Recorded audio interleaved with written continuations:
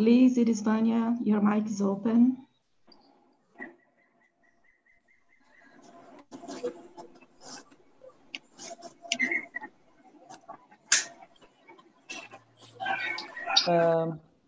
I think we are online. Okay. Now we are. Okay, great.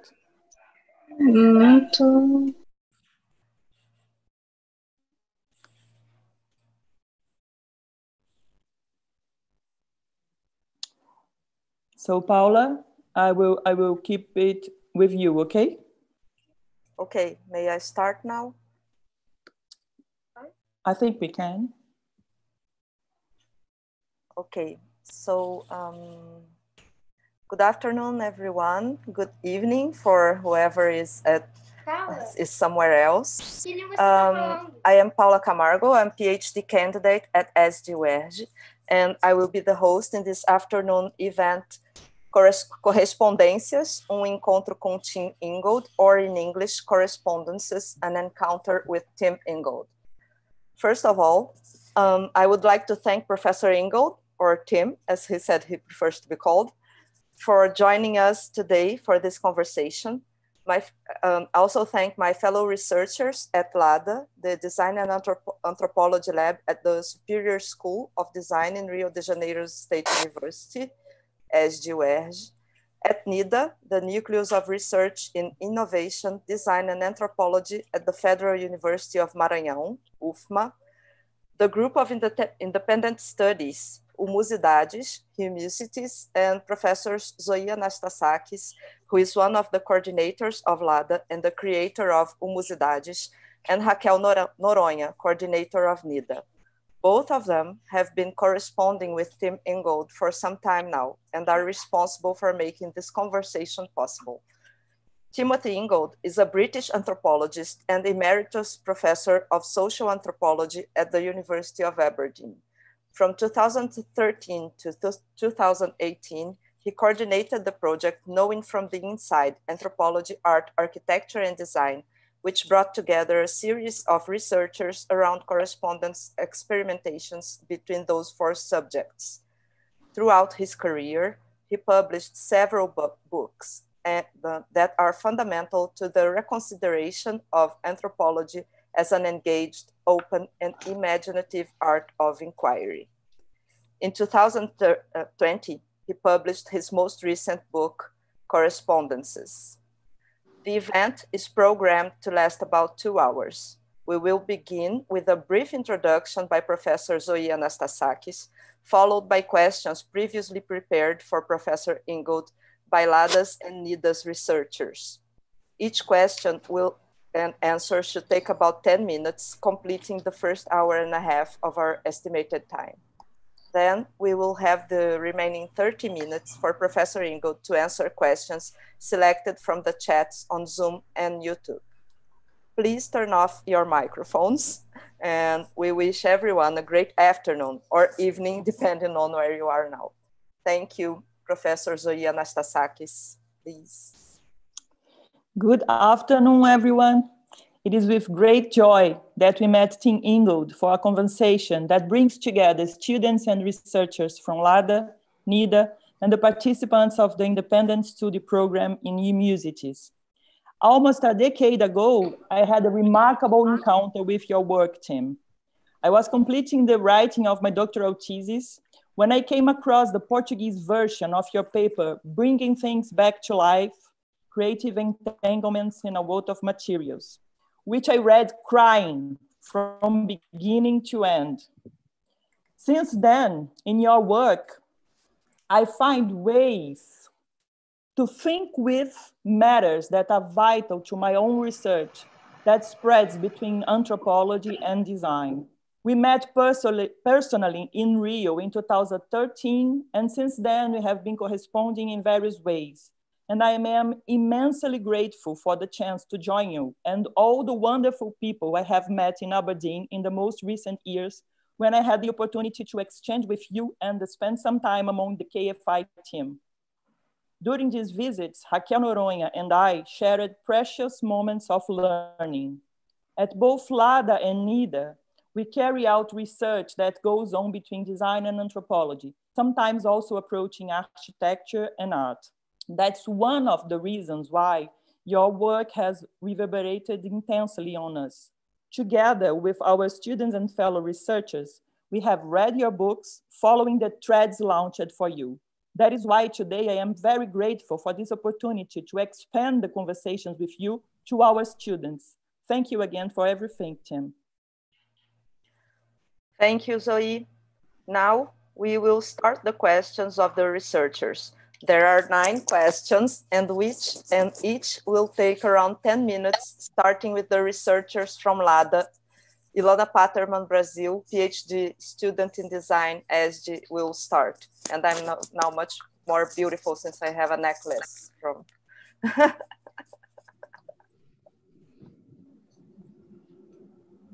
Hello, can you hear me? Hi team, my name is Ilana and it's a pleasure to be here and a pleasure to meet you. So Tim, in your book Making, you wrote, in some European languages, the word for design is the same as that for drawing. Their original synonym, however, rested on the idea of the drawing as the outline of a mental image. But what if we were to think of drawing in another way, not as a projection of an already made image, but as the inscriptive trace of a movement or gesture comparable to weaving with threads or carving in a stone? And also in your book, Being Alive, you wrote, the practice of drawing has little or nothing to do with the projection of images and everything to do with wayfaring. My research is about the making of drawings, of animations, of dances and gestures of Afro-Brazilian religious activities. Curiously, I literally project each frame of a recorded video over paper in an ongoing process of creating with free spirit, liquid watercolor, and generously expansive charcoal. Drawing then seems rather a dance, step by step, rhythmically repeated, improvised in gestures of a body that dances with materials and still with the body that appears dancing, frame by frame, in a blurred projection on the table. The use of handicraft techniques inspired by Afro-Brazilian animistic activities allows me to learn from making and from corresponding with active materials. I've sent you an image of a few steps of the process, and here actually I have some of the drawings just to illustrate. So it's a woman dancing, and then some of the frames of the dance made with charcoal and liquid watercolor, and charcoal is already all over myself right now. So in Portuguese, design was translated as industrial drawing. The word drawing, desenho, is often associated with primary school in comparison to design, which besides being in English, suggests a more intellectual activity. However, drawing seems to propose a more balanced practice between the head and the rest of the body. Considering the holomorphic model as the idea of an imposition of mind over matter, would you relate it to coloniality? Moreover, could drawing as an alternative meaning for design, playing with the translation, be an escape from it, inspired by animistic cultures that dialogue with materials and create with the whole body? Well, thank you very much indeed, Ilana. And I shall respond very, very briefly. Yes, I think that there is a connection between the logic of hylomorphism and colonialism. However, hylomorphism is much older than colonialism, or at least the European colonial project. The hylomorphism goes back to Aristotle. But the thing about Aristotle's view of hylomorphism was that it was actually a very balanced one. He did separate out form and matter, and he did say that when an artifact is made, is by putting form and matter together. But he didn't say that all the activity is on the side of form, and that matter is entirely passive. He had a much more balanced account. And I think what is interesting is that along with modernity, along with the colonial project, say from the 16th century onwards, that's when the hylomorphic model began to become so unbalanced that the form was all where all the power and the activity was, and the material was just passive and submissive and conquered. So the hylomorphic model itself isn't intrinsically unbalanced in that way, but through its when it was co-opted by the by the colonial project, then it became unbalanced.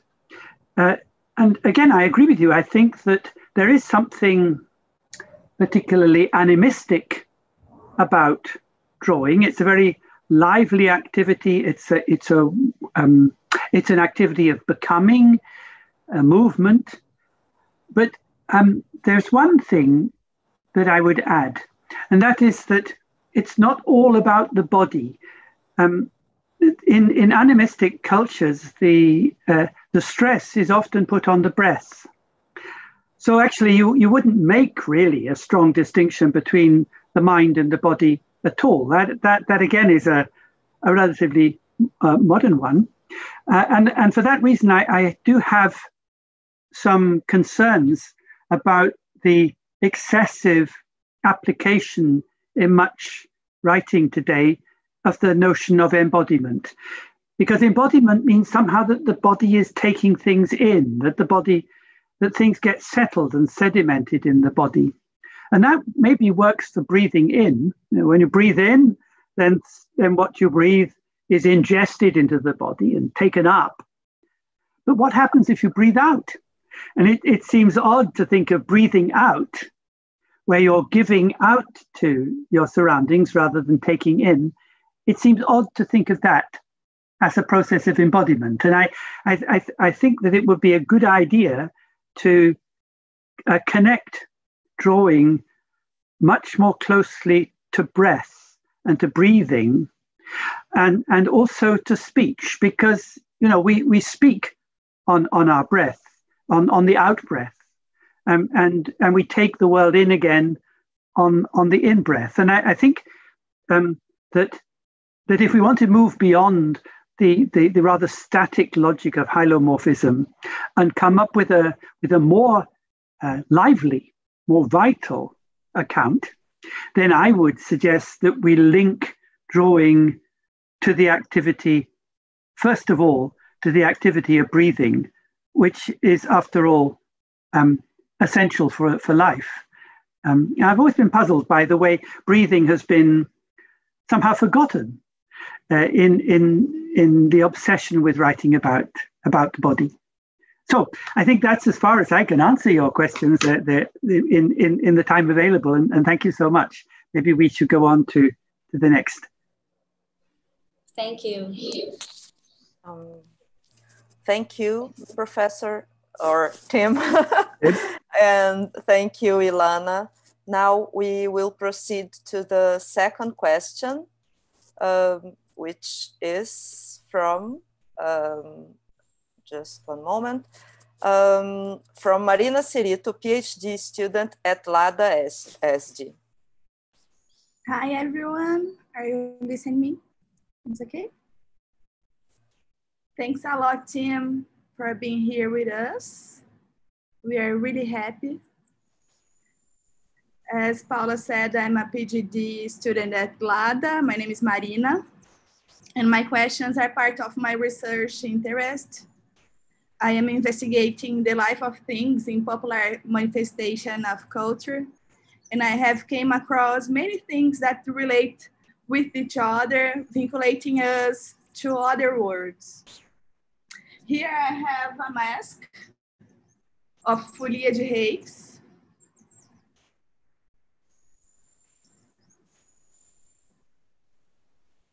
And Folia de Reis is a reverie that refers to the journey of the wise man when looking for Jesus.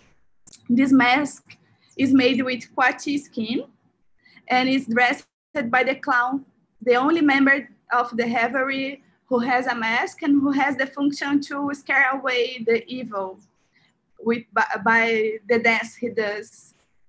The mask sets the clowns apart of all the other participants and turns him into another thing than the man wearing it. In the chapter Materials Against Maturity, in the book Being Alive, you suggest the materials are active components in a world information, which is scarcely in movement, flowing, mixing, and transforming. I understand the mask and its materials in this sense. But what intrigues me here is the fact that these artifacts are considered magical or rituals, spirituals, by those who make them. In your view, are there magical artifacts that are distinguished from other things that participate in the world? And if I can do another question about the artifact of this kind of artifact, I can ask you that these artifacts are largely handcrafted. And you present in the book Making and in Being Alive that we have a lot to learn with from materials and materiality as knowledge that are born from sensory perception. What could we designers reveal in our theories and practice in order to learn from materials and from those who works with material based on traditional and craft processes? Thank you, Tim. Well, thank you very much. And that was fascinating and actually raised a new question for me, which I hadn't thought about. So, and that is, what is the relationship between the materials and the mask? And this way, I had thought about masks and I thought about materials, but I haven't really put the two together. And I'm not quite sure how best to do that.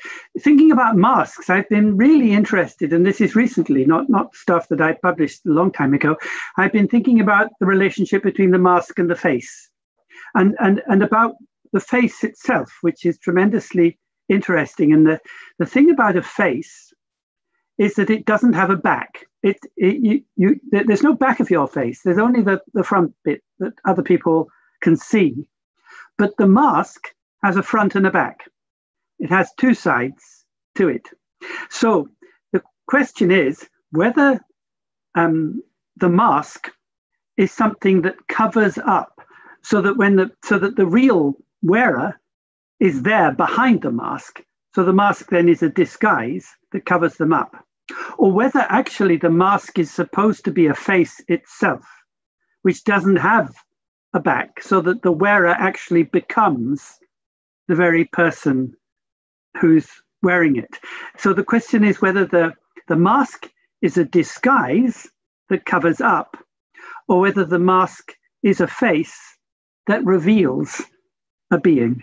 And what's so interesting is that these two meanings of the surface, you often find them together. In English, and I'm not sure whether this works in Portuguese, in English we have the verb to wear. So you wear clothes, but you can also wear an expression on your face. And wear refers not just to covering up, it also refers to wearing out, to erosion. So even this verb has this double meaning of both covering up, but at the same time revealing. And that, I think, is what's so interesting about the mask, that it carries these two senses. And it might be that part of the answer to the question as to what makes an object like that special or magical is because of this double nature of both covering and revealing. Or that was anyway the thought that I had, but I hadn't really thought about how to relate that to the notion of materials. I think that we shouldn't think of the mask as an object, because I don't know, but I would imagine that even when it's not in use, maybe if you put it in a museum, it might be an object, but for the people themselves, even when it's not in use, it's a very powerful thing that has to be treated carefully, because you never quite know whether it's covering something up or whether there's actually a being there, whether it's somebody's face. So that's what perhaps gives it its special power. And if the mask, if it's not actually an object but a thing, then it has a life. So we have to think of the materials in relation to a notion of life. And I missed it. What material? Because when you held it up, my picture became very small. What material is it made of? Is a skin of quote. Oh yes, of course. You said the skin of, and that's a kind of deer, right? Yeah. So it has some fur on the other side. Okay. Right. So that actually that makes it. I hadn't thought about that. It makes it all the more interesting because it's actually skin, right? And there's also the skin on your own face, and it's hairy on one side, and there are all these ideas about how if you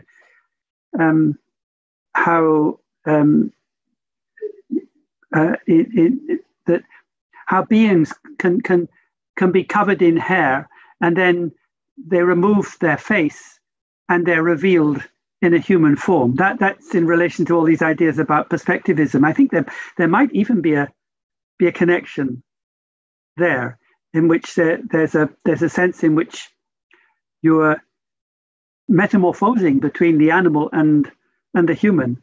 So I would have to think about the materials all in that connection, which takes us a fairly far away from the other question you asked about what we can learn of materials from people who work with them. So I think that in a way there are two separate issues. There's the issue of how we understand the mask as the skin and the face and the wearing and all that. And then there's the issue about what we can learn from materials by working with them. And the main thing that we can learn, I think, and might be important for design, is that whenever we think of something as material rather than as an object, you're pointing to the possibility of it becoming something. I mean, the object is what it is, but when you say something is a material, it can become this, or it can become that. You have a piece of wood, it could be a chair, it could be a table. We don't know yet, and it's the job of the skilled craftsman to bring that out. So the movement from objects to materials is a movement from the being of things, the objectness of things, to potential, to pure. So materials become pure potential, and I think that is what we learn from working with skilled practitioners, how to understand stuff as pure potential rather than as being in an object form. And so, thank you. I think that's as far as I can take that one. Thank you a lot. Obrigada. Thank you, Marina. Thank you, Tim. Now we'll have a third question, also from a PhD candidate in design at the Design and Anthropology Laboratory at ESG, who is Caio Calafate. Please, Caio. Hi, everyone. Can you listen to me? Okay. And thank you, Professor Ingold, Tim. It's a pleasure for us to be here with you. And my name is Caio Calafate. I'm an architect working in design practice and also in academia as a researcher and professor. In my PhD research guided by Professor Anastasakis, I researched ground as an idea in the field of architecture, especially in the configuration of the territory of Rio de Janeiro city. Taking hills down and land filling beaches and lagoons are radical operations of land modification, which have been largely used in Rio de Janeiro history. As such, they have a central role in the definition of the culture of urban design based on intervention over the natural environment. Rio de Janeiro city center is a set of marshy region between mountains, hills, lagoons, and the Guanabara Bay, and thus has been built through dismounts and embankments. And here I can show you a picture of a dismount of Sant Antonio Hill, which was a very radical and violent operation here. And in your book, Being Alive, in the chapter Culture on the Ground, you criticize the hylomorphical model, as you said to Ilana, and which is found in the relationship between Hélène Bourfet and how you said the colonization idealized made this Aristotelian doctrine where form governs material, imprinting its rationality on it, assuming the colonization from one to the other in the colonization way. You seem to refuse the idea that the landscape surface is thus supposed to present itself as a palimpsest for the inscription of cultural form. You say your argument, your quoting, your argument suggests that to the contrary, that the forms of the landscapes, like the identities and the capacities of its human inhabitants, are not imposed upon a material substrate, but rather emerges as a condensation and crystallizations of activity within a relational field. For me, this key radically questioned the epistemology of design in Western world, based on the material form opposition.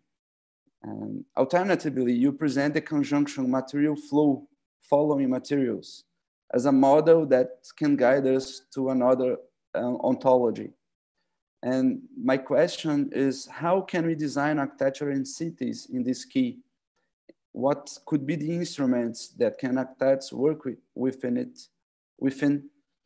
And what is the status of the drawing issues in this model? And thank you for your time. Thank you. I've actually, since writing the things you are talking about in Being Alive, I've thought a lot more about the ground. In fact, I've just been thinking about it very recently, and the problems are rather similar to the ones in thinking about, in responding to Marina about the face and the mask. And that is that in much urban design, it is assumed that the ground is a hard surface. And as a hard surface, it has a top side and an underside. So that when you build on the city, you first seal it by covering it with a hard layer of concrete or asphalt or whatever it is, so that the earth, which is all moist and damp and full of germs and so on, is sealed underneath, and the air and the atmosphere is on top. And there's no exchange between them. I mean, on a hard surfaced ground, nothing can actually grow. So in the modern architectural imagination, I think we imagine the ground as this kind of flat, hard surface, and then we put buildings on it. But really, the ground isn't like that at all. The ground, if you take a ground, just the earth, then it doesn't have two sides. It just has one. You can dig down into it. You can go above it. But the ground is actually where the atmosphere and the earth actually interpenetrate and mix up. And when anything grows, it's because the atmosphere and the earth are getting mixed. The water from the atmosphere mixes with the nutrients from the earth, and so plants can grow. So what we call the ground is not really a double-sided surface at all. It's it's a place where the earth and the atmosphere come together. It's a kind of zone of intermingling. And what I was imagining was this: what would happen if we imagine buildings as not erected upon a solid base, but planted in the earth, which is actually what happens, because in order to build, lay a large block of flats, you first have to dig a very, very big hole. You have to dig the foundations, and foundation building is a very complex process, because often, as in Rio, I mean, there was an environment very swampy, very wet.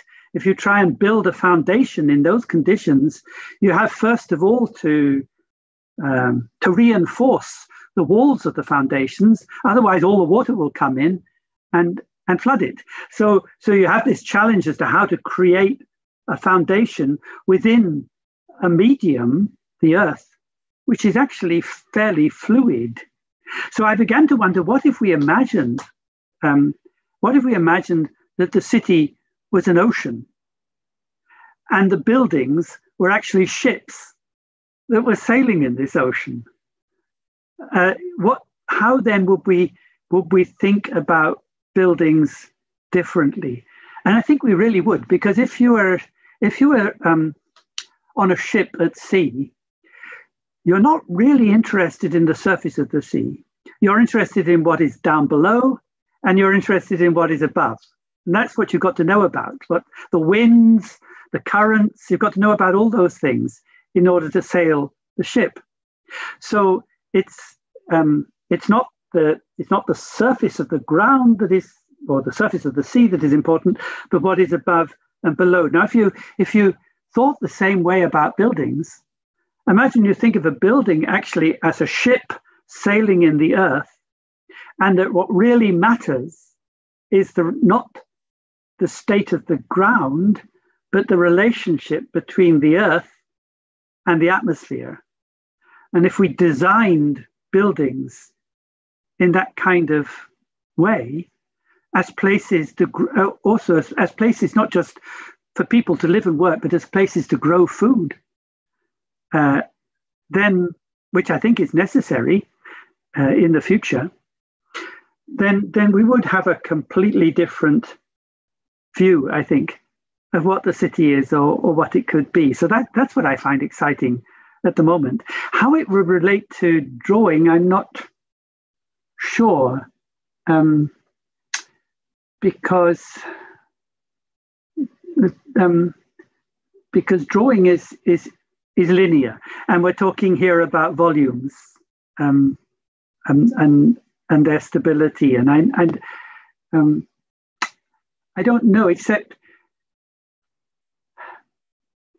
that it maybe comes down to this question of computer assisted design, and the extent to which, when we're designing things these days, so much of it is done on a screen, and the screen offers a flat, homogeneous surface. And there may be a parallel between the way we imagine the screen on which we design and the way we imagine the ground as this flat, homogeneous surface on which we build. And if we could move, both in our practices of building and planning, but also in our practices of designing, to stop thinking about this smooth, homogeneous surface and think much more about finding our way through a fluid medium, then I think that would be a way forward. Thanks. I think that's my my best possible answer to that one. Thank you very much, Tim. Thank you, Caio. Thank you, Tim. Now I, Paula de Oliveira Camargo, who am also a PhD candidate in design at LADA ESG, and I graduated in architecture and have a master's in history, so very broad range of studies. I will ask my own question, the fourth one. We still have 5 after that. So I took a reference from your book, Making, Anthropology, Archaeology, Art and Architecture. And I quote, Just as science has invested heavily in the distinction between speculative theory and experimental practice, so has architecture invested in that between design and construction. The architect then conceives the lineaments of the structure, while the builder's task is to unite the structure with the material. These definitions, however, belie the creativity of the messy practices that give rise to real buildings. Whether sketching, tracing, modeling, staking out, digging, cutting, laying, fixing, or joining, all involve care, judgment, and aforethought, and are carried on within worldly fields of forces and relations. None can be placed unequivocally on one side or the other of any distinction or fundamental ontological import, such as between intellectual conception and mechanical execution. On what grounds then, if at all, can architecture be distinguished from building, or more generally, design from making? This is from the book Making on pages 57 and 59, chapter on building a house.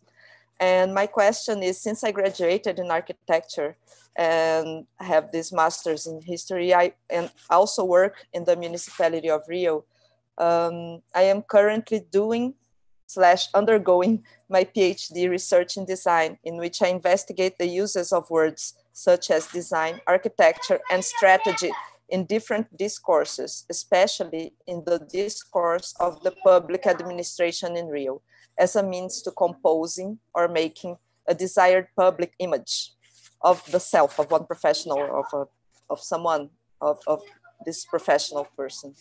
I understand that many architects desire to distinguish themselves and leave their permanent marks on earth by building or having built, which seems more appropriate, the most sustainable, livable, tall, efficient, beautiful, green, so on, building of the world, of contemporary architecture, and so it goes. So in an era in which image is mediated all the time, architects and designers can reach the status of internet celebrities and influencers in their social media profiles, and their designs become less important than the image of their designs, and even of their personal lives. I wonder where, then, the core of the architects and designers making stands, if not in the building, and not even in the designing itself.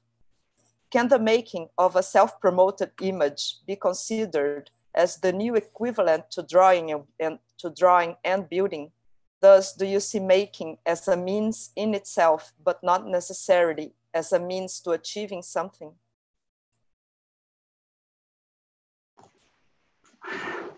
Okay, thank you very much. What I thought about when I was reading your question is something I actually was writing about just a few months ago. I wrote a paper called In Praise of Amateurs, and I was thinking about the changing meaning of professionalization and how there's a good argument to say that we should go back to amateur study, a kind of study that we do for the love of it as a way of living one's life. Whereas in the last 20 or 30 years, the years of neoliberalism, the professional has become one who develops a curriculum vitae, who can sell his or her abilities on the market, his special expertise, and so somehow, where originally the profession was a calling, a vocation, or indeed a way of living one's life, the profession has now become something that could be recorded on a curriculum vitae, and this has happened, I should think, in architecture as well. So what I was thinking about was the relationship between the life's work, that is a life that is devoted to some particular area of study, some particular area of activity. It could be architecture, it could be musical composition, it could be anthropology, whatever. The connection between the life's work and a curriculum vitae, which consists of a list of achievements, which are added up to make up a total. And we are supposed these days to devote our lives to adding up all these achievements, and it's that totality of achievements that the celebrity then says, look at me, look at all the things I've done this and I've done that and I've done that and I've done that.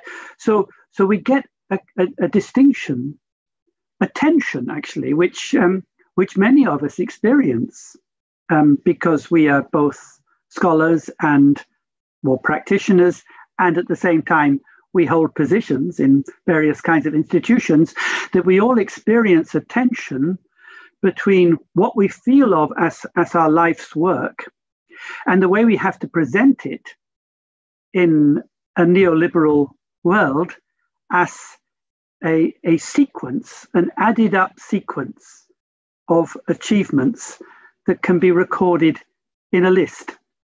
And what occurred to me was that there is a connection between that distinction, between the life's work and the curriculum vitae, and two different ideas of what it means to make things. And one is making as a series of additions, of putting one thing after another, and the other is making as growing. So, in the making book, I really wanted to try and develop an idea of what it means to make things or what it means to build things, where it's almost impossible to distinguish between making and growing, where actually what we're calling making is a process, an ontogenetic process, and you could divide it up into all these different stages from planning to execution, but really we know that it's one continuous process. I mean, just as with a plant, you could say, well, there's the germination of the seed, there's the initial sprouting, there's the production of the leaves, and then the flowers. So you could divide the life of a plant up into all these different stages. But we know that these are all part of one single process of ontogenesis. And we could describe the life of a building in just the same way as a kind of growth process. But if we wanted to present it in the way that you described your celebrity architects now, you wouldn't do it like that. You would want to present it as, or maybe if you're an architect, you'd say, I did this building, and then I did this building, and then I did this building, and look at them all and how wonderful they are.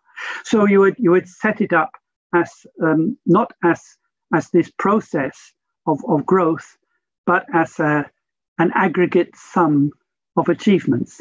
So I think actually there is a relation between this distinction between thinking of making as an additive process and making as a process of growth, and the way in which the architect might have presented him or herself a long time ago as somebody who is following a vocation, a calling, and the architect now who has a brand, who is marketing their own particular personae on the basis of a curriculum vitae.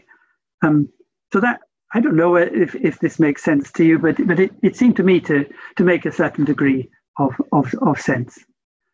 So that's my answer, I think. Thank you. Thank you so much. Makes perfect sense. And now we will proceed to the fifth question from Ana Rita Ferreira, Master in Contemporary Arts and PhD candidate in Anthropology at STU Lisbon. I will say now. Yeah. Hello, everyone in here at Zoom and YouTube, and thank you, Tim, for being here with us today. So, as Paulo said, my name is Ana Santos, and I am currently a PhD candidate in Anthropology in Lisbon at STU, and I have a master's in Contemporary Arts. And in my research, I use art the art practice as a vehicle to be connected physically with the subjects that I'm collaborating in collaboration with.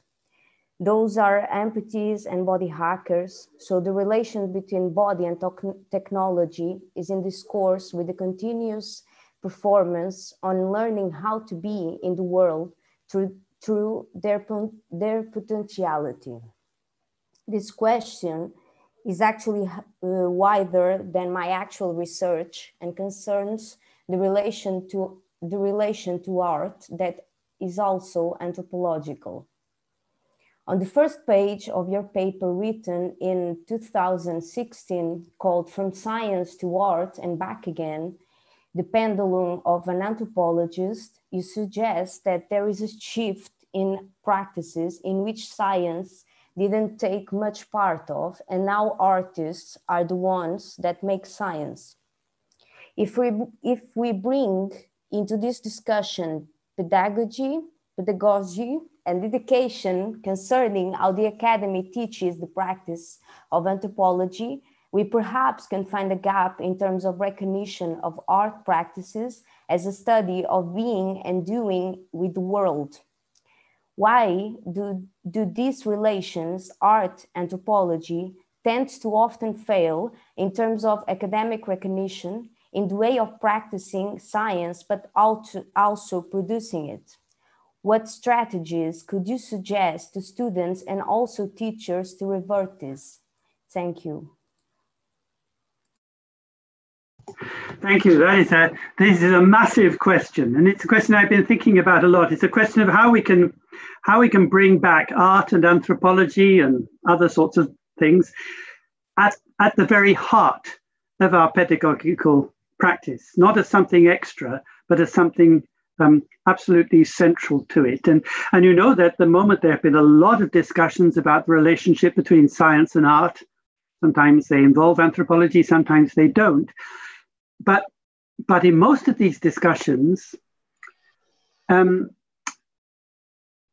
art has been seen as a kind of complement to science, so that people are still, most educational theorists are still wedded to a kind of enlightenment project of education, a project in which we take these ignorant children and we educate them so that they eventually become civilized, they can take forward the project of civilization. So that education then is a project of emancipation and enlightenment, in which we take the raw material of humans and turn them into wonderfully civilized beings. And the argument goes that it's obviously important that these people learn science and learn knowledge about the world, but that also needs to be that objective knowledge, that knowledge of science needs to have its complement,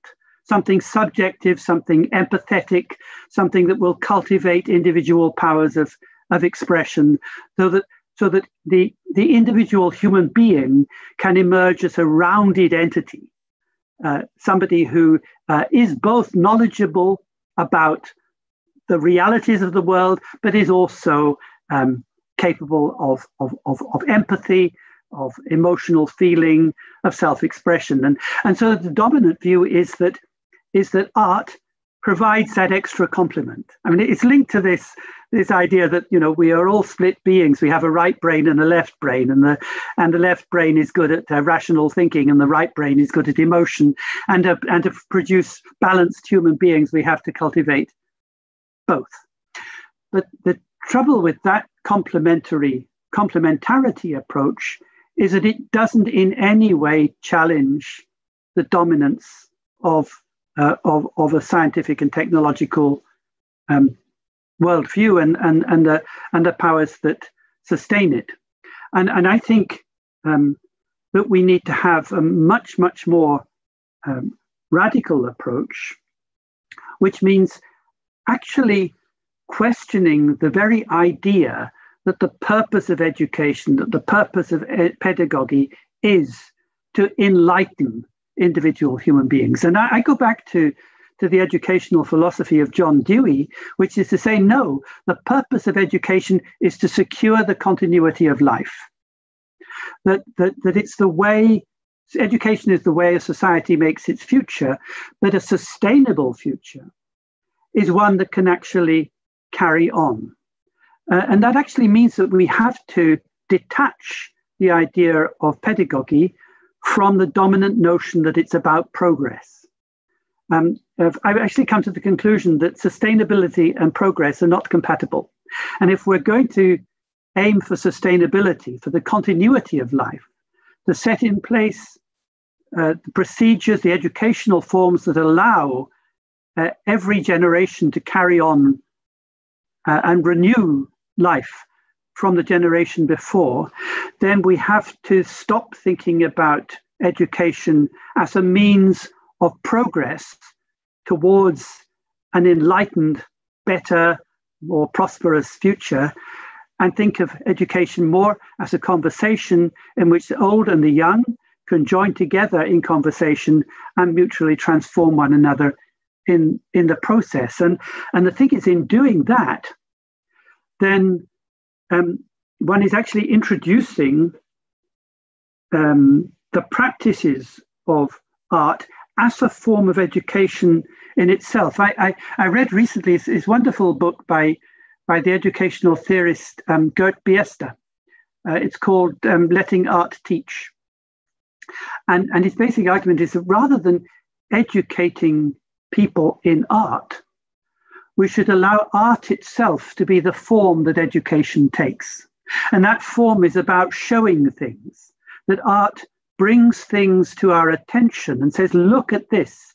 This is something that might be worthy of study. And that is the purpose of art.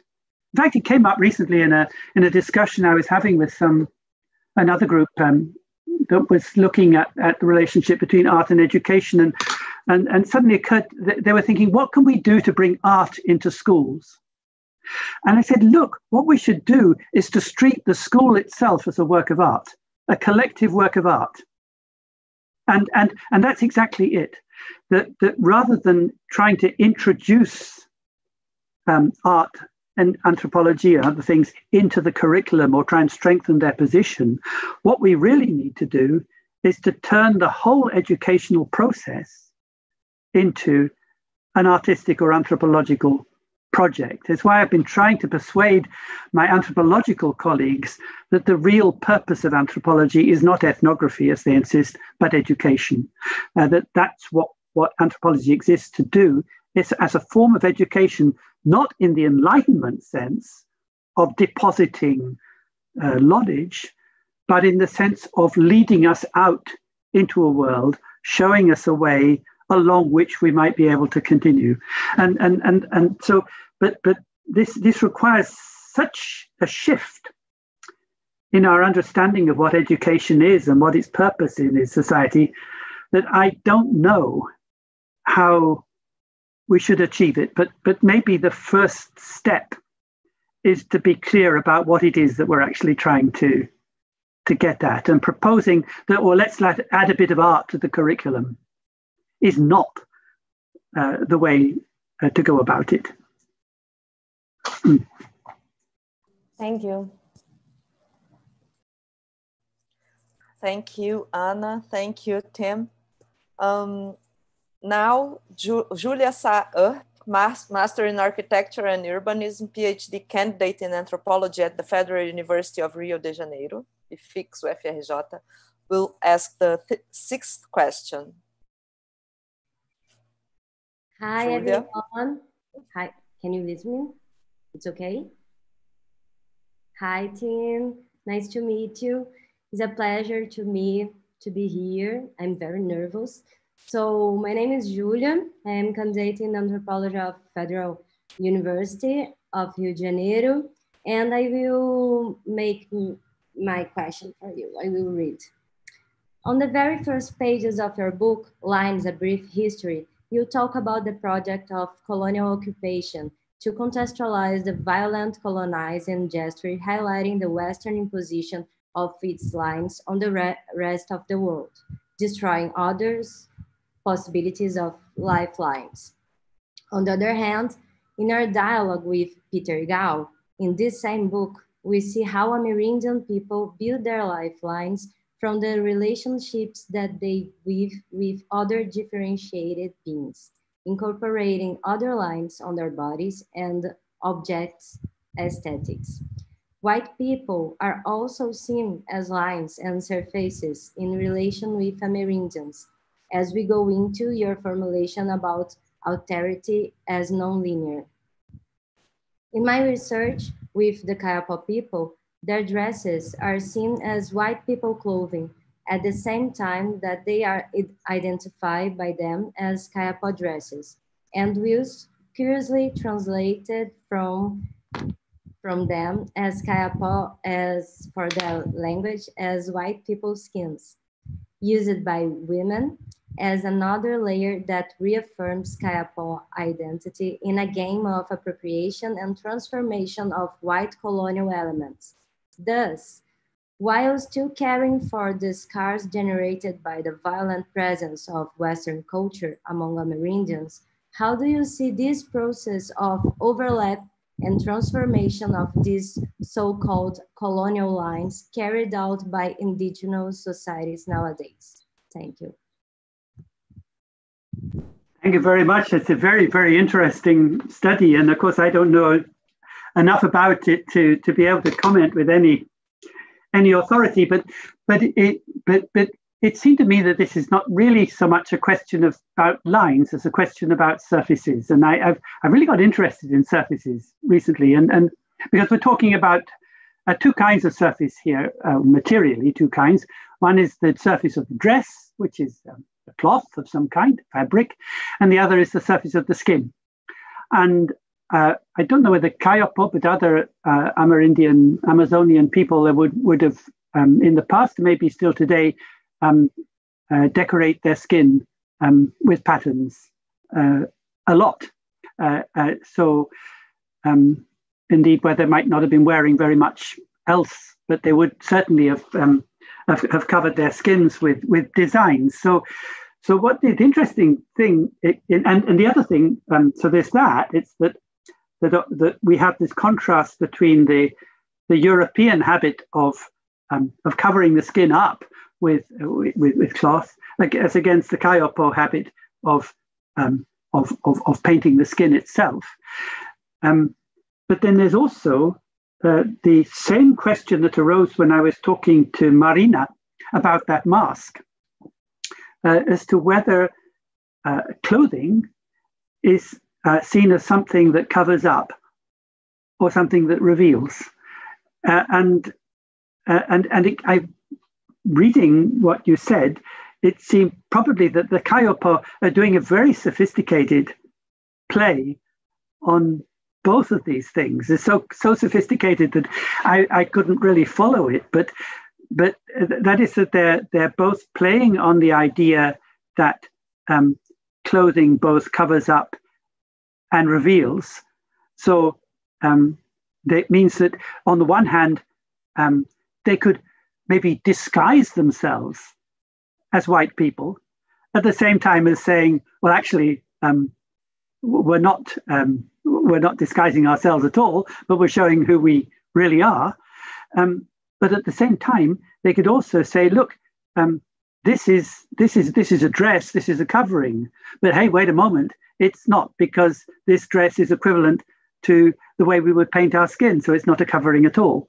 So there are all these ambiguities that play on the double status of a surface like a fabric or the skin, as to whether it is something that covers up what is on the other side of it, or whether it is something that reveals, whether it has two sides, let us say, two sides like a fabric, or one side like the skin.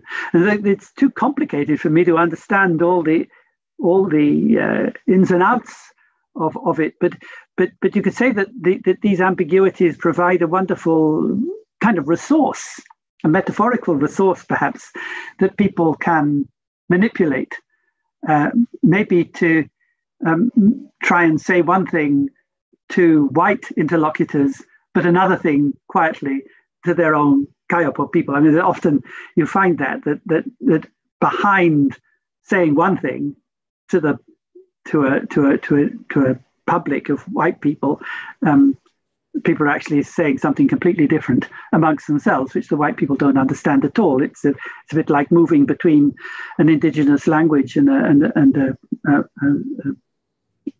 main one.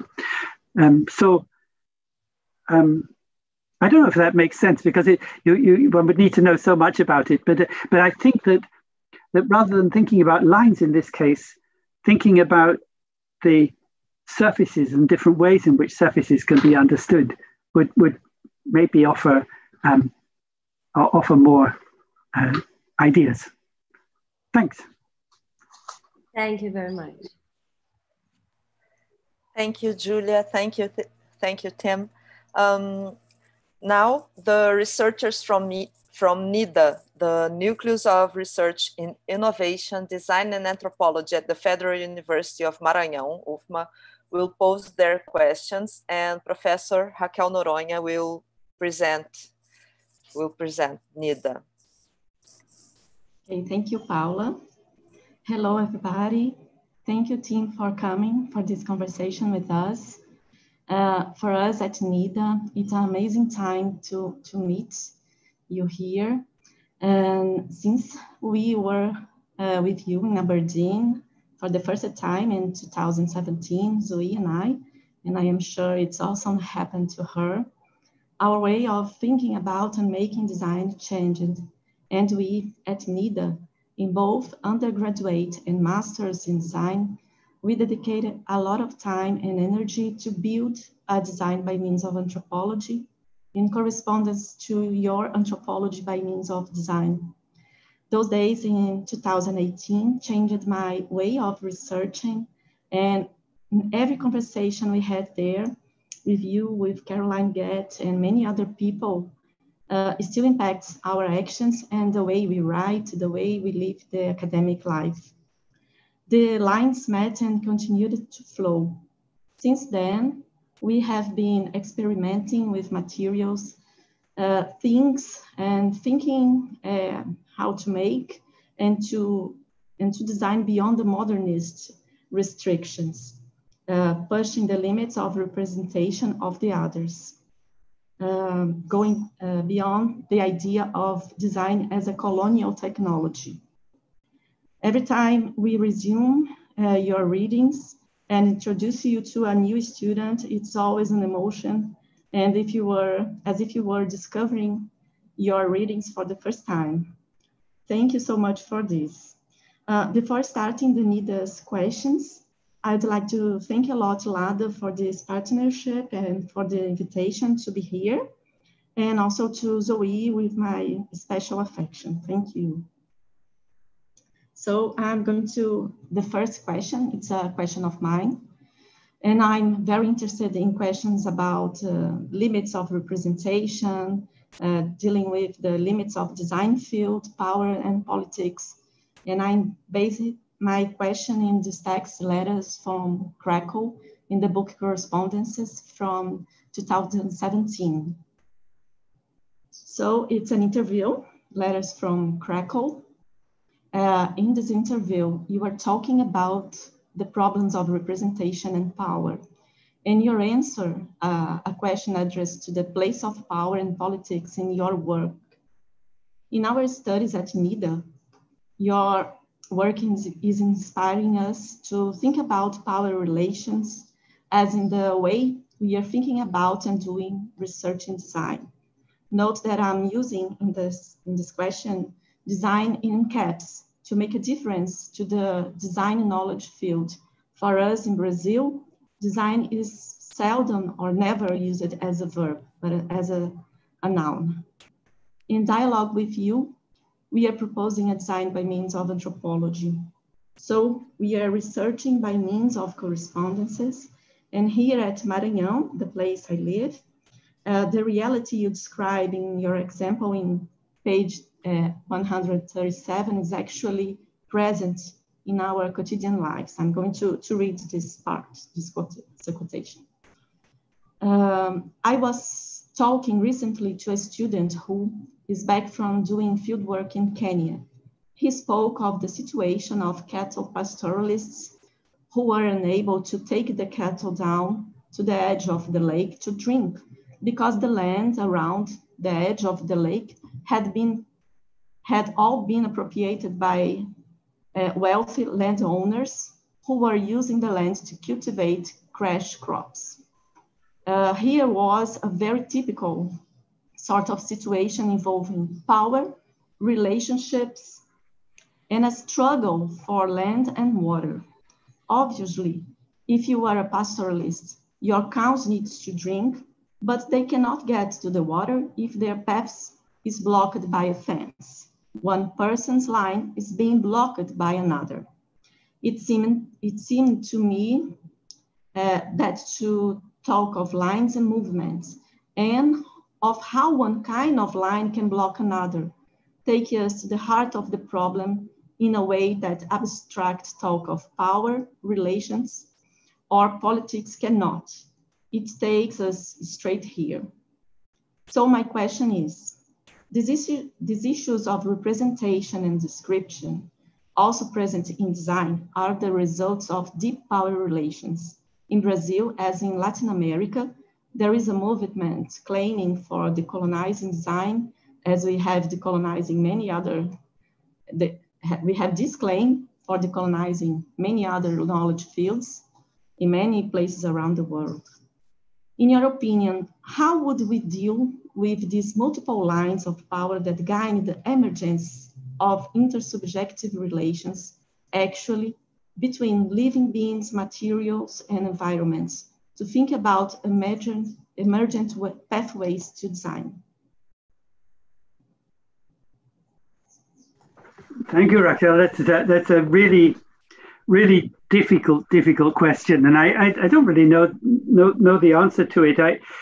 In the passage that you read out, what I wanted to, there was an implicit critique, I think, in that passage, and it's a critique of a certain kind of abstract theorizing about power, and I feel that I often feel dissatisfied with a lot of the academic literature, in anthropology in particular, that talks a great deal about power relations, and you can see what they're talking about, and you can see that the power relations are there. But as soon as a very particular thing like my cow cannot get through that fence is re-described as a power relation, it is somehow dematerialized. It is somehow abstracted. It becomes part of a discourse that seems somehow removed from those direct issues, problems that confront people in everyday life. You need to get a drink for your cow. I mean, it's as simple as that. And my feeling is that we can better address these massive questions of power that we have to address if we're going to decolonize our agendas by showing how they really work out for real people in real life situations, rather than in terms of a sort of generalized, very abstract kind of dynamic. And I was partly responding to criticism that is always being made. I get this all the time. Why don't I deal with politics? Or why don't I, where is the power? I'm talking about this perceptional lines, whatever it is, and people say, where's the conflict? Where are the power relations? And I should say, and I want to say, yes, they are there.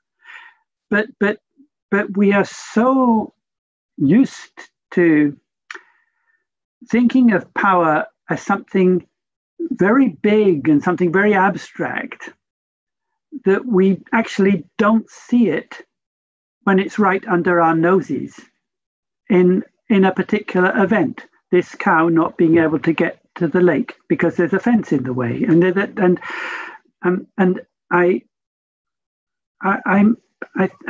I would like to be able to develop a vocabulary that allows us to talk about these kinds of events and realize that by going deep into them, we can find.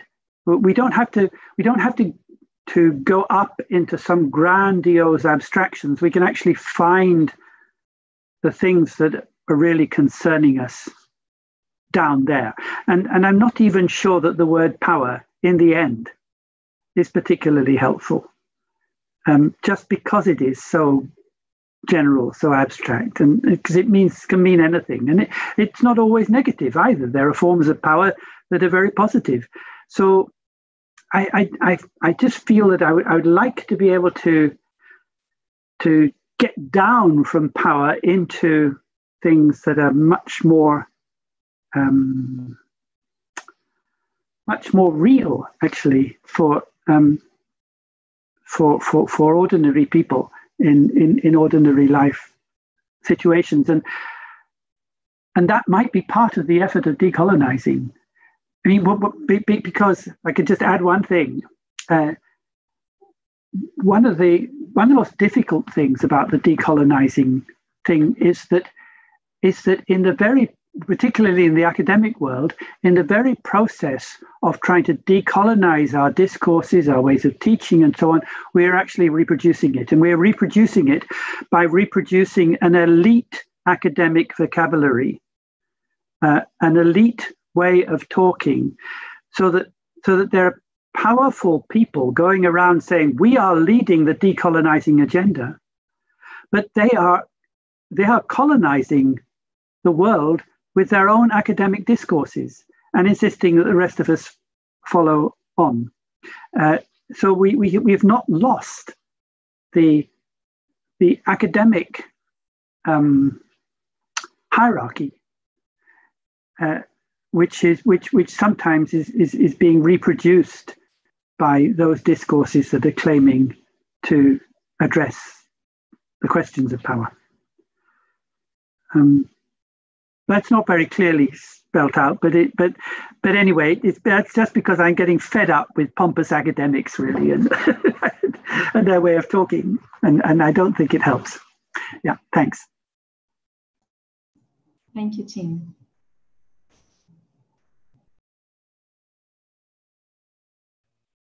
Raquel, I think you will read the next question as well, right? Which is from some of your fellow researchers at NIDA. Yes, I'm going to read the next question for Samuel Miranda, Master in Design, Gloriana Alpizar, also Master in Design from NIDA, and by Caroline Pedraça, Master Candidates, also from NIDA UFMA. They bring a quote from the text Materials are, That's Enough About Ethnography from 2014. To observe means to watch what is going on around and about, and of course to listen and feel as well. To participate means to do so from within the current activity in which you carry on a life alongside and together with the persons and things to capture your attention. We at NIDA work with intense manual work, and the relations with the materials involve the use of natural raw material. In these researches, there is a very close body contact with the artisans. The materials become meeting points in the fabric of life, in addition to influencing the flow of relationships. Our research has been directly affected by the pandemic, as we have avoided face-to-face contact and assumed a safe distance from these meetings. How do you see a way to continue your research, but without losing the sense of our work, taking into account the importance of contact and making together since this distance doesn't affect working with them and not doing a study of them in the same texts. Thank you. And there were two things that occurred to me as I was reading this question. And one is about the meaning of face-to-face contact. And the other one is about what it means to talk about distance between people. The face, we often say that you're working face-to-face is a very sociable way, a way of going along together and doing things together. And you, Samuel, spoke about working with materials together with other people. You're working face-to-face, and the problems then that come up when the pandemic makes this dangerous or difficult. But actually, strict face-to-face contact is not the most sociable form of going along together. In fact, it can be quite antagonistic. So you think, if you really want to infect another person with this horrible virus, why, you stand face-to-face with them and cough in their face. It's actually that face-to-face encounter is, and there have been instances of this where people have deliberately done this, is extremely aggressive, extremely hostile, in just the same way as even before there was any risk of a virus. If somebody just stared at another person in the face and said something really nasty, swore at them, again, it would be a very hostile, aggressive act, and the other person would feel hurt and wounded. Now, obviously, not all face-to-face relations are like that. However, it is not the most sociable form of activity. And actually, when you're working with other people on materials, you're probably not looking at them face-to-face. You're probably both looking at the material that is being worked on, sharing the same view, so that you would be looking maybe slightly towards one another, but not directly face-to-face. You'll both be looking. It's like if you're walking down the street together, if two people are walking down the street together, side by side, and many people say that's a very sociable, very warm thing to do. They're not looking at one another. They're both sharing the view ahead, but maybe with the heads tilted just a little way so that you can, but not directly at them. So one way to deal with the situation is to say face-to-face contact might be a little bit dangerous, but what about going along side by side, where you're not breathing at the other person at all, because you're both breathing actually in the same direction. And the risk of infection, actually, for people walking along side by side is very low indeed, because the virus is coming straight out of their mouths. It's not going off on the side. So that's one thing. And the other thing is about distance. So simply to make the point that that metric distance is not the same as affective distance. It's a fairly obvious point, but you can't measure how affectively close you are to another person by measuring out the number of centimeters between you and that other. In fact, they're completely separate things. So that one can feel affectively close to somebody who's on the other side of the world. If you've received a letter, or nowadays an email from somebody on the other side of the world, they're a long way away physically, but you feel that they're right there in your presence. So these are different things, and what we are talking about here is affective closeness, and we can think of ways, as indeed we're doing now on this Zoom, we can actually be close to one another, even though socially distanced. This whole phrase social distancing is such a wrong-headed notion. It really is. many people have said it ought simply to be called physical distancing, because there's really nothing social about it at all. It's got nothing to do with social life. It's simply got to do with 2 meters. You know, it's got nothing that says nothing about social relations. Yeah. Thank you so much, Raquel and Tim. This very, very inspiring answer. Now, the last question from the program's researchers before we proceed to the questions posed by our audience on Zoom and YouTube. Zita Gonzalez, Master in Design from the Federal University of Maranhão, please.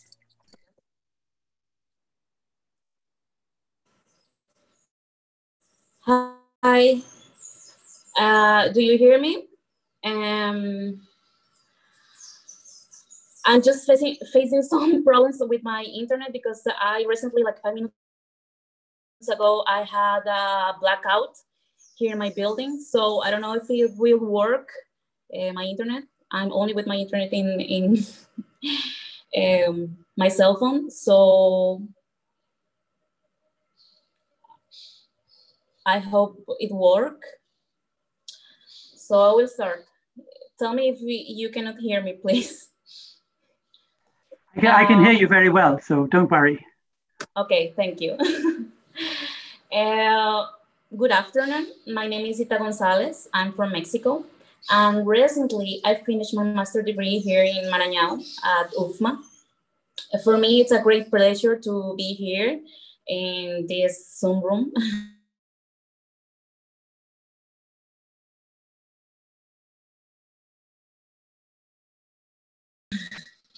Especially being here in front of you, our special guest, Tim Ingold.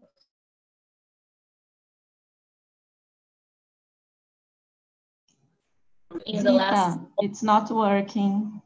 It's not working. No? I'm going to read your question. Hello? Okay. Okay.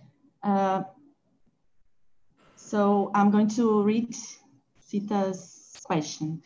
I had the joy to see the past live talk of Schumacher School here in Brazil, where you spoke about this correspondence between people of different generations, focusing specifically in education through thought as a way of communicating and transmission elaborated by Dewey, where their capacity is to respond and being responded as said by Ingold in 2018, Anthropology and as Education, where, in a quotation, where their purpose is to bring young and elder people together.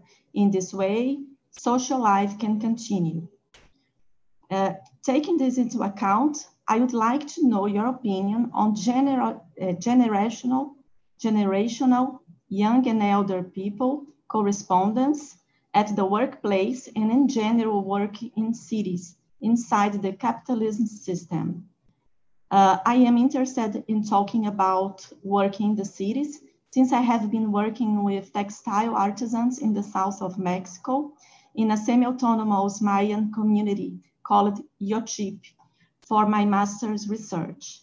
And the way in which these artisans work is with this generational correspondence term that I put in the table to exemplify the correspondence between young and elder groups, because they have these family groups formed by only women within the family, like grandmother, mother, sisters, daughters, mothers-in-law, daughters-in-law, etc. And their way of textile production and creation is through this correspondence between generations, while the backstrap loom technique is taught. It is also worked on. And for that, I'd like to know your opinion of the possibility of this generational correspondence, thinking about work in the contemporaneity, visualizing this form of education through storytelling at work in the cities for the future. That's Zita's question. So thank you very much, and I hope, Zita, you can hear anyway something of this. Actually, I was interested to read about the Maya and the women and with the backstrap loom, because I do remember reading somewhere an article which was talking about Maya women with the backstrap loom and pointing out that that children or baby girls, when they are born, already have an aptitude to work with the loom, because they've been in their mother's womb all the time when the mother's been weaving, and they've developed through the most formative 9 months of their lives with the rhythm of the mother's body moving with this, so that when they're born and they get a little bit older, it's absolutely natural that they simply know the movements for the weaving themselves, which is kind of fascinating. That there knows that this correspondence between mothers and daughters starts even before the daughter's born, when it's still in the womb, which I think is a fascinating thing. But what they're showing us is what, through most of history, most people, most children have learned through most of history, through being around as their old elders have been doing stuff, sitting, watching, learning, and that process has gone on through life. So that the metaphor that I've used to talk about it is like a rope, in which every generation is like a strand of the rope, but the generations are twisting around one another. And because so long as they twist around one another, so long as there's this contact between young and old, then the rope will carry on. The young will absorb ways of doing things, learn ways of doing things, and in turn teach. And this isn't about transmitting knowledge. It's about carrying knowledge on through working together. And the great tragedy, I think, of modernity is that we now have an educational system which puts the very young and the very old on opposite sides. So they don't meet. There's no contact, except in very exceptional situations, between the young and the old. They're both excluded from the process of making a future, which is then placed in the hands of the intermediate generation. And I think that this is something that urgently needs to be addressed. What I don't know is whether it's possible to change things within a capitalist system in which work is understood as a marketable, or where labor is a marketable commodity. I mean, I imagine that it's that system that has created the conditions in which young people are trained up as the future labor force, and old people then eventually retire from it. And therefore, in order to create an educational system in which the young and old can come together, one would have to fundamentally alter those conditions of labor. One would have to understand labor in a very different kind of way. And I suppose that's not really compatible with a capitalist system.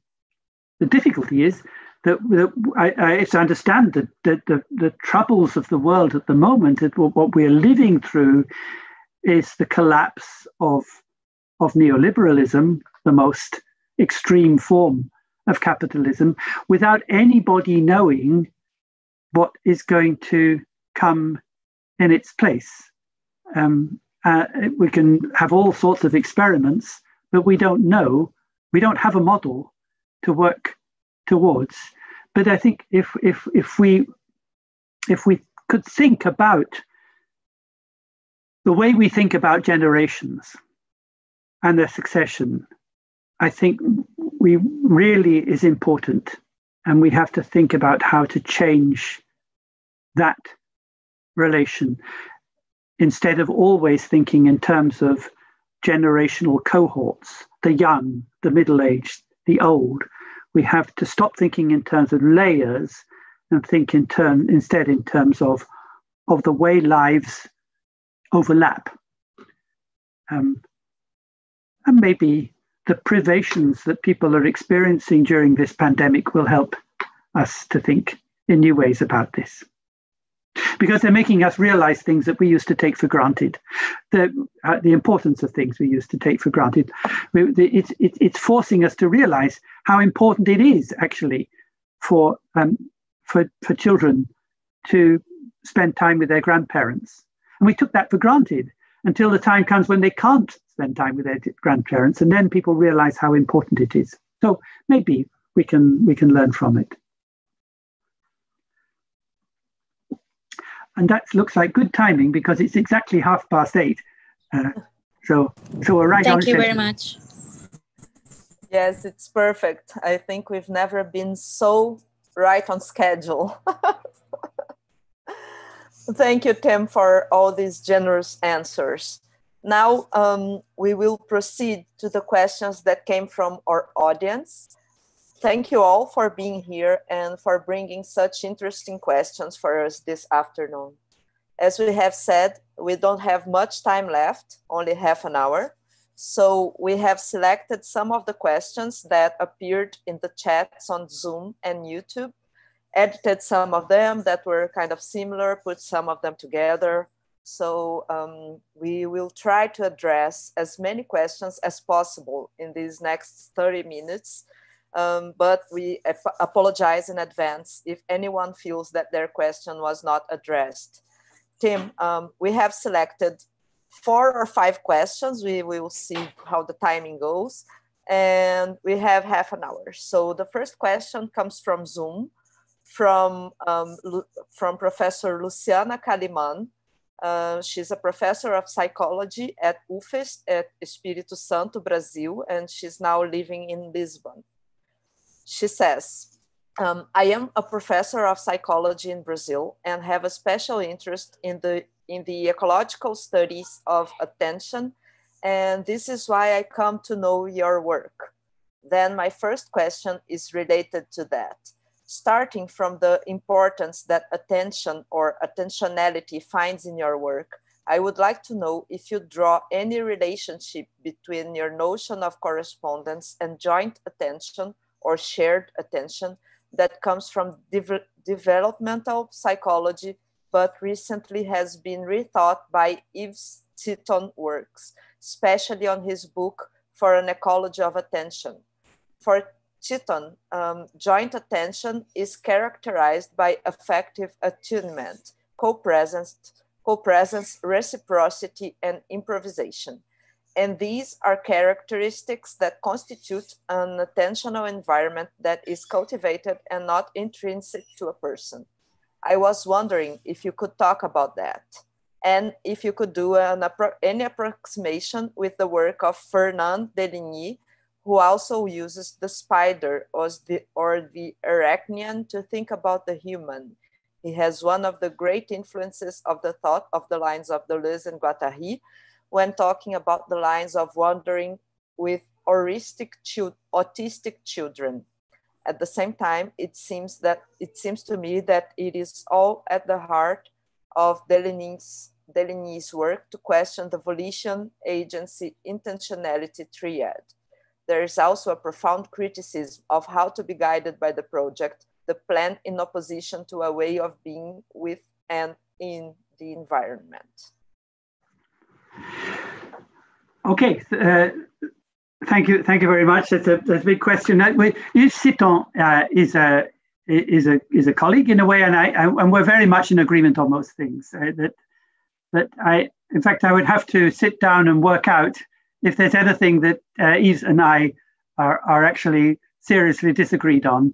But our way of approaching the question of attention is very similar. I think Eve too has been influenced, as I have, by Gibsonian ecological psychology, and also by developmental biology. I was reading a long time ago work by developmental psychologists who were working with a Gibsonian perspective, looking at the development of joint attention, for example, in relations between young children and adults, and how it works.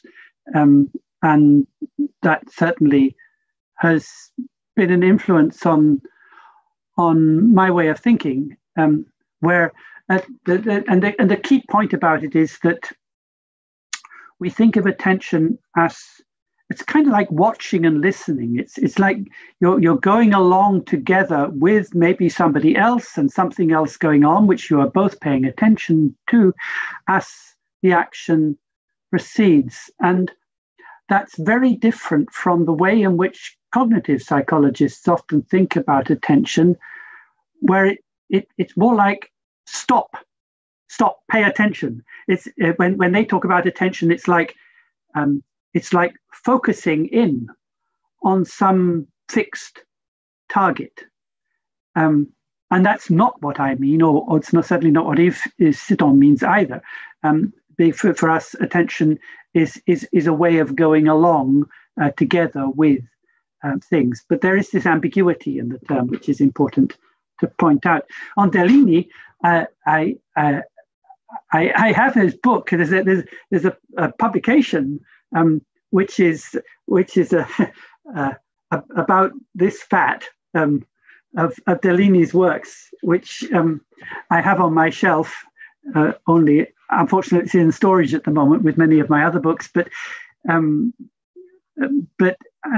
So I've not studied them in depth, although I know about it. And he was certainly an extraordinary character, and the relation with autism is terribly important. I think we can learn a lot from that.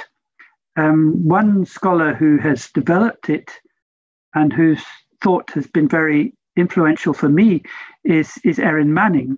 And what Manning says about autism is precisely that how to put this, in our ordinary everyday cognition, we know almost immediately what things are or who people are, and therefore how to deal with them. But there's a moment in which things are not yet certain, in which the perceptions that assail us have not yet settled into a definite form. And for most of us, this is such a quick, it passes by so quickly. It's so immediate, our recognition of what something is, that we don't realize that there's this little space when we're not sure about things. And what matters for autism is that this period of uncertainty is stretched out. Sometimes it's stretched out indefinitely. And that's where you get these wonderful spidery wandering lines that Deligny found from the drawings of the autistic children he was working with. And the point is that we are all autistic to a degree. And this state of uncertainty is one that shouldn't be understood negatively, but it's hugely productive. And in fact, more than that, if it wasn't for that little bit of uncertainty, we would all be completely stuck. I mean, thought can move on, life can move on, precisely because there's this little bit of looseness where lines can wander and get detached. That allows movement. Without that, no movement would be possible at all. And so that's where both Deligny's lines and this notion of an attention that is going on are important. Yeah. Thank you. Now we have a second question that comes from YouTube. It's from Elisa Kushner, Friends of Handicraft School in Stockholm. And she says, hello, I am a weaver and I am currently researching the concept of imperfection in textile making. Having read some of your books during my master's studies at ESG in Rio, I deeply agree that as makers, we should learn from materials and that the objects we make are necessarily a result of the negotiation between form and matter. During the process of making, a lot of things can go wrong, and I have been trying to highlight these moments in my work and research. However, I am constantly confronted with the fact that this would be considered a piece of less quality or perceived as such. I'd love to hear any insights you might have on the value of imperfections in crafts. Thank you. Thanks. I think imperfection is actually absolutely crucial to craft. Without imperfection, things would be almost meaningless. They would have no character. They would bear nothing of the thought and feeling of a maker. I know that in many cases, makers have deliberately introduced imperfections as a kind of signature. If they're making something for somebody else as a gift, they'll put that little imperfection in as a way of saying, hey, this is me and I'm thinking about you. So, because if there were no imperfections, there would be nothing that would be like the signature, nothing of the person of the maker. So it's imperfections through which we learn about the maker and about the materials as well. And in fact, in some ways, it's a ridiculous idea, imperfection, because it can only be measured against a state of perfection, which nobody would ever attain. I mean, can you imagine such a thing, for example, as perfect handwriting? Everybody's handwriting is different. There's no perfect hand.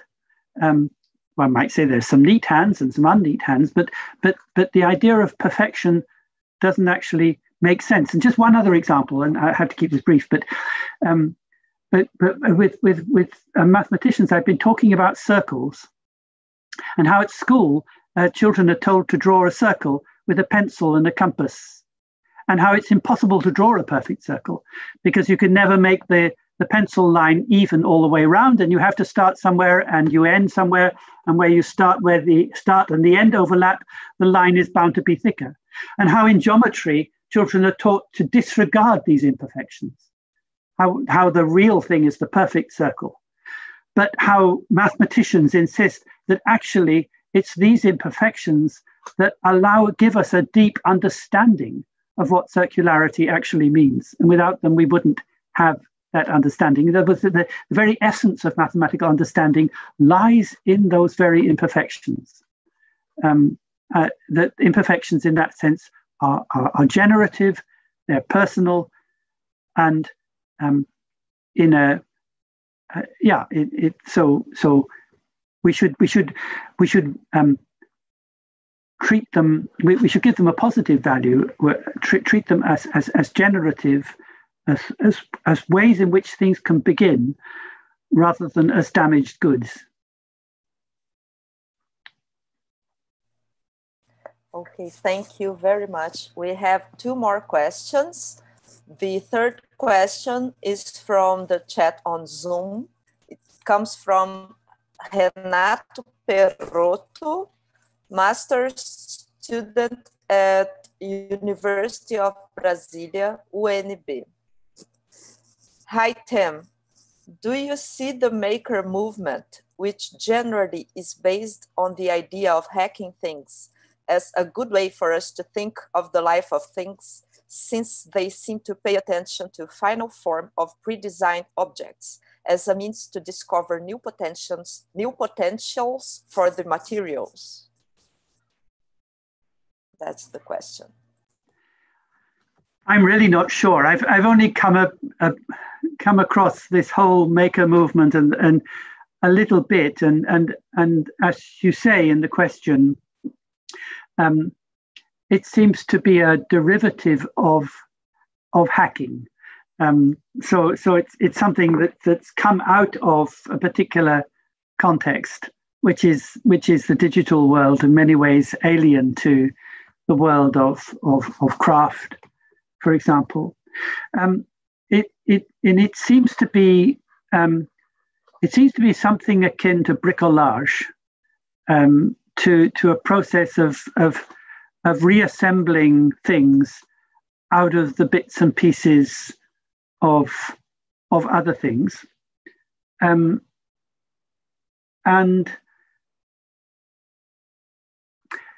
there is just one thing I would say about that, and it goes back to Henri Bergson. Bob Bergson said that he distinguished between fabrication and invention. I think those are the words he used. And with fabrication, you simply recombine bits and pieces of things that were already there. It's like if you had a kaleidoscope full of beads and you shake it, and every time you shake it, you get a new pattern, but absolutely nothing new comes into being through that. So you have a lot of novelty, but nothing new. And I think that maybe the maker movement is to some extent engaged in fabrication. Invention for Bergson meant the creation of the absolutely new. It meant the birth of something that was not there before. And that is where the creative element lies, not in reassembling bits and pieces of old things, but actually in giving birth to something new. There's this fascinating account by George Kubler, an art historian based from the 1960s, in a book called The Shape of Things, I think it was called, where he talks about prime numbers and the difference between prime numbers and other kinds of numbers. And the thing is that all non-prime numbers can be derived as derivatives and combinations of existing ones, but prime numbers cannot. And there's something about the prime number as the generation of something absolutely new, which is not simply the recombination of existing elements. And that, I think, is the important element to grasp. Thank you so much. Now we will go to our last question of this afternoon, of this conversation. It comes from Maria Cristina Ibarra from the Federal University of Pernambuco, UFPE, in Recife, Brazil. But she's tricky because it's one question that turns into three, actually. So, number one, there are thinkers who question the concept of object, but you also question the concept of subject. That's correct. Could you please tell us more about it? 2, what do you think about methods? Do you question the traditional concept of them? Why? And 3, what is the question that no one asks you?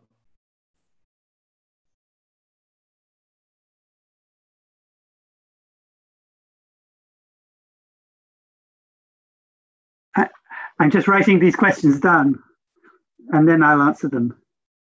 And hello, Christina. Nice to see you. Question that no one answers. First one, yes. I for the same reason that I question the concept of object, I question the concept of subject. I think the one does imply the other, and if you're going to get rid of objects, then we have to get rid of subjects too. And that is, it's the subject-object dichotomy that is the source of the problem, and you can't have one side of it without the other.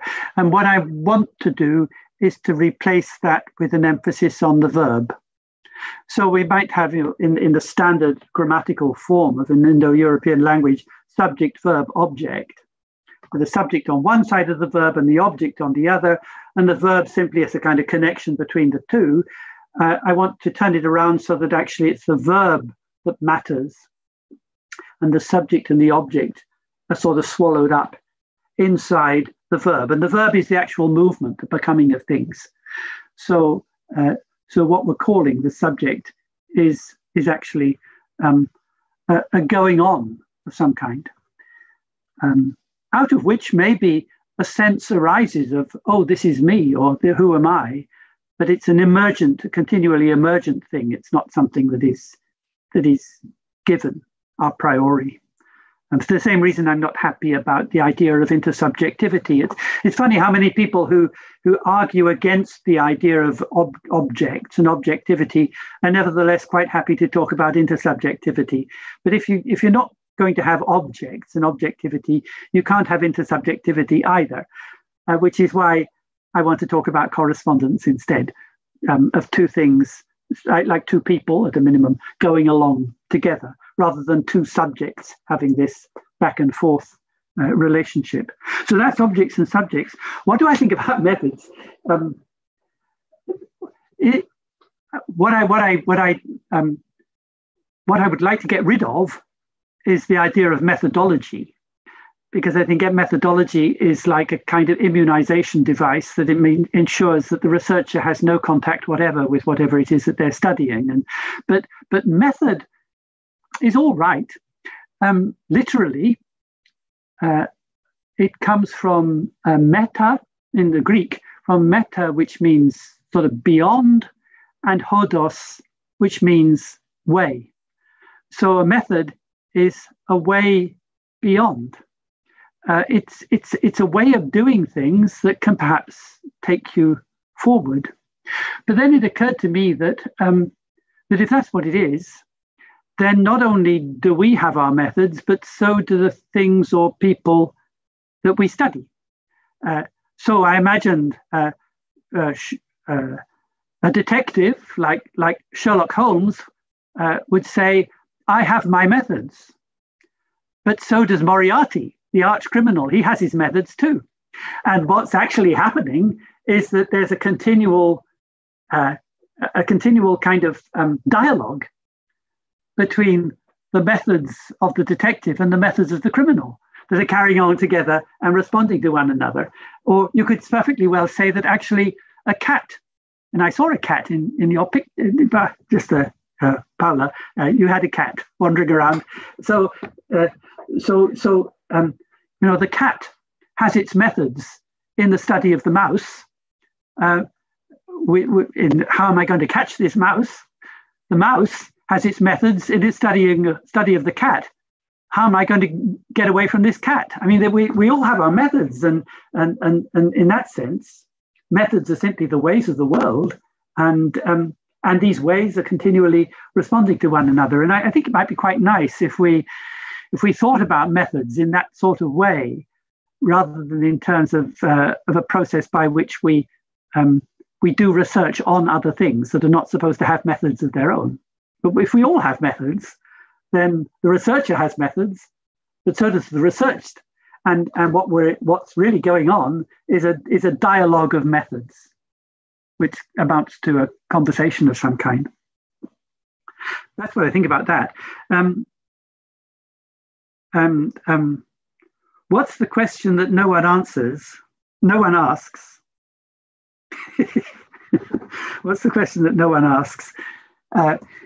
If I knew the answer to that, I would already have been asked it. So in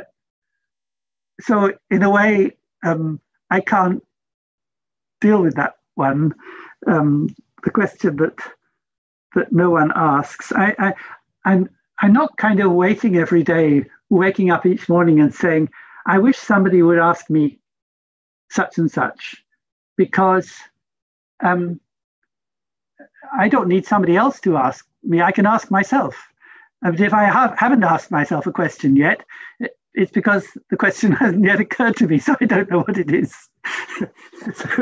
so I don't, but it's an interesting thought. What's the question that no one asks?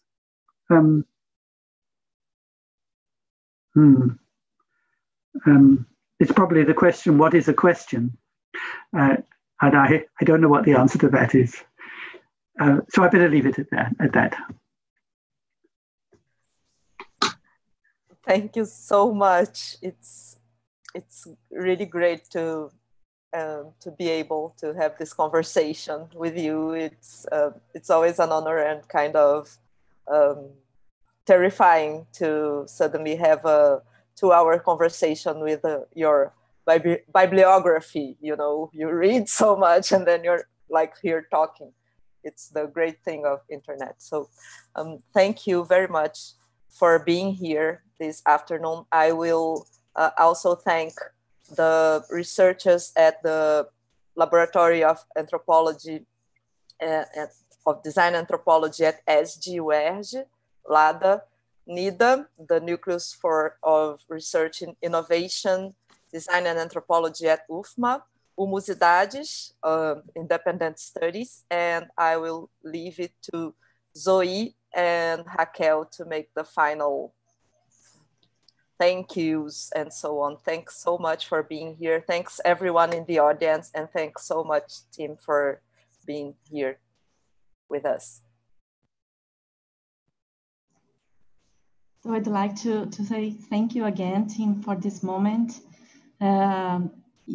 Your presence here is very important to our students to share this moment, to think together as we are doing this time. So just to say thank you so much, and to say thank you for all those researchers who are here and at YouTube also. Thank you very much. Yeah, I will ask if you want to say some final words after me, Tim. I would like also to thank you, and I was remembering that there are some years from now that I'm inviting you firstly to come to Rio, and then you said I don't want to cross the Atlantic by plane, and then I moved to Lisbon, and then I invite you to come to Lisbon. And you said, I don't want to cross the canal between United Kingdom and Europe because I don't want to take a plane. And then this semester, I wrote to you saying, oh, Tim, now we can do it by internet because of the pandemic. So perhaps you will say yes. And you was like trying to find a way to answer me. And you say, okay, yes, let's do it. And so I'm so happy. And then I need to thank for this strange year and these strange contingencies that made it possible that today here we are together with you. And it's so important for our students to be in direct contact with you and exchange ideas about their researchers. So thank you so much for this amazing time. And I would like to ask everybody that were involved in the organization of this event, and also to Maria Cristina for this last comic question, because I was laughing a lot when you were trying to answer it. And so thank you so much. And then I will ask you to say some words to end it. Thank you. Well, thank you too very much, Zoe. I've enjoyed myself enormously, and I've enjoyed your company. And all the questions have been challenging for me also, and interesting. I remember when Zoe and Raquel first came to Aberdeen, and they were going to have a conversation, and in fact it was impossible to have a conversation because I got some kind of flu, and I completely lost my voice and was unable to say anything for a week, and until I got my voice back. So then they had to come back again to have another conversation when I was better. So that was a great advantage, that we actually were able to set up a link so that they could come more often. And certainly, I mean, that this is a terrible situation that we're all in at the moment, but the one good thing that has come out of it has been this realization that we can meet with people from all around the world, different continents, and have a very good discussion, including everybody. We don't have to worry about finding the money to travel